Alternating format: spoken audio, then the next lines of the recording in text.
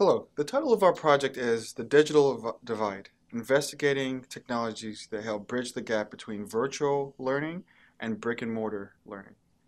Society continues to experience a paradigm shift towards more immersive online modes of education.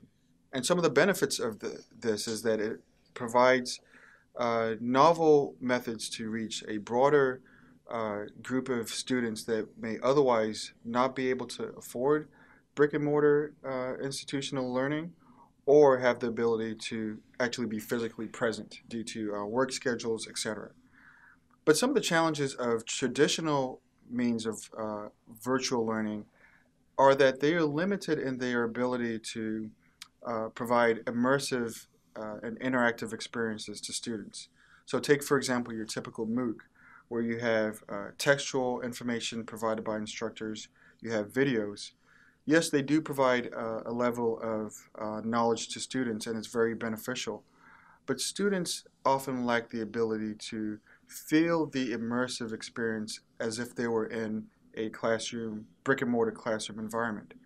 And so this is why we're very excited about these emerging uh, virtual reality technologies such as the Oculus Rift.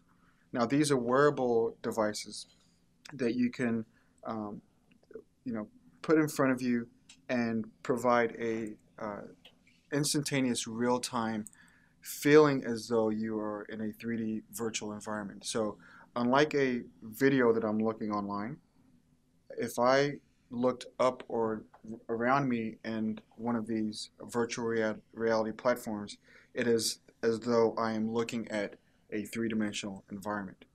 And so what we believe is that this is going to expand the manner in which students collaborate uh, and otherwise achieve solutions that were not achievable in traditional online learning. So if you're working on a lab, you have the ability to interact with an object. If you're working on product dissection activities, you actually now have the ability to not only experience this, but also manipulate the object in a three-dimensional environment.